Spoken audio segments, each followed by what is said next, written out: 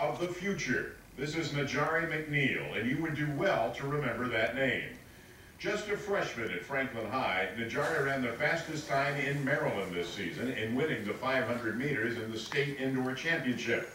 A veteran of the AAU wars before high school, Nyjari used that experience to avoid being intimidated at the state meet.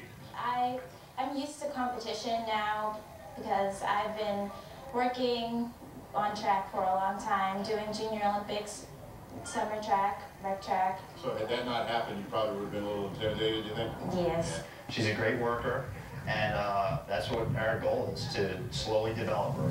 Nyjari takes possession of the coveted Prep Player of the Week award called the Aloe Light. It's provided by Allogram on Green Spring Drive in Timonium, your wholesale source for trophies and awards.